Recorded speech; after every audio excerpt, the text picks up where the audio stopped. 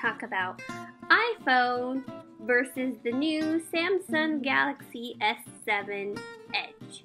I'm like Two-Face, white, dark, but if I do this, it's too light. If I do that, it's too dark.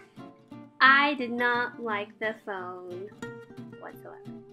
I only had the phone for about a week and a half. Hopefully this video will be able to save somebody because it didn't save me. I had a lot of problems with it. Thankfully, I was still within the 14 days with AT&T and I can switch back to an iPhone. People with iPhones are probably saying, why would you do that? And I was like, I don't know.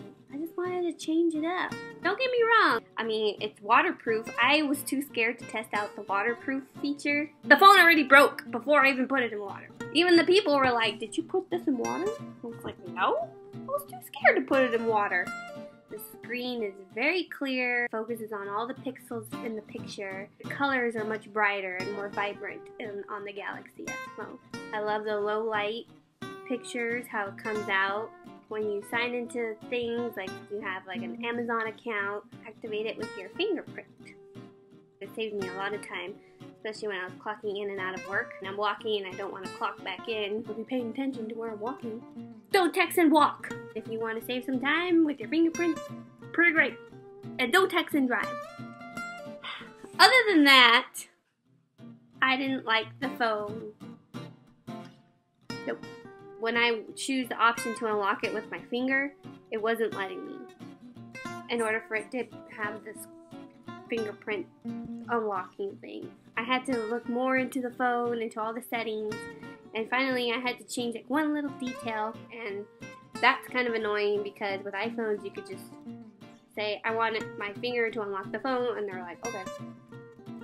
On the third day, the phone decides to reset itself constantly, 2 times a day. And the phone could just be on the table and say, hey, I'm gonna mess everything up for you and I'm just gonna reset.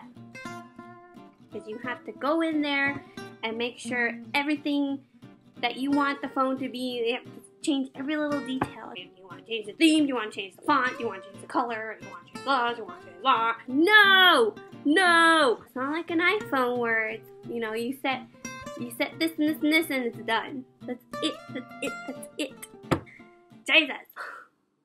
I miss having an iPhone. When you get a text message, when you get a Facebook message, when you get Twitter following, a Snapchat, whatever, tell you on the lock screen what it is. With the Samsung Galaxy S7 Edge, Samsung S7 Galaxy Edge, say that 5 times fast. It stopped telling me my notifications, like completely. You have to figure out, why did you ding? Why did you ding? Do I have a text message? Do I have a Facebook comment? What? I didn't know. The bottom, you have a back button that has like an arrow going that way, square that deletes all your activated apps. The activated app thingy button stopped working completely also. You have apps. You have apps. App. You have apps that are constantly running, and it drains your battery. So it's good to have that button that deletes all the apps, because you don't want your phone constantly running behind your back without you knowing, and it drains your battery. So since I normally went into settings because I had to constantly set up my phone again.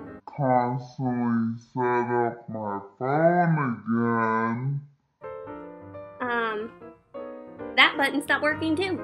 That's it. I can't do this anymore. And now I have the 6S Plus. Look at my background. I got Dumbo on it. So if anybody's watching this and decides to leave iPhone for a Samsung Galaxy S7 Edge, I would say don't do it. Again, this is my personal opinion. I'm sorry, Samsung, if you see this. I'm not bad-mouthing Samsung at all. That's not what I'm saying. I'm just saying I personally did not like the phone.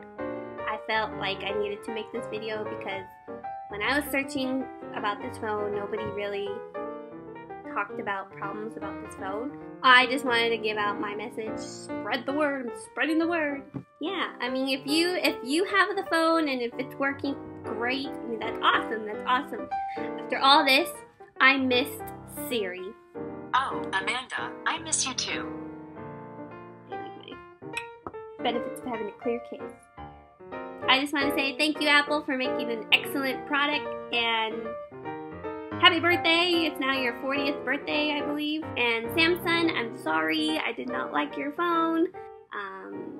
Just wish you guys would fix all the glitches and you guys would have a better phone.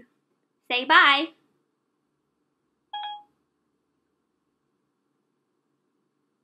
She's not cooperating with me. I just talked about how excellent you are, and now you're not speaking to me?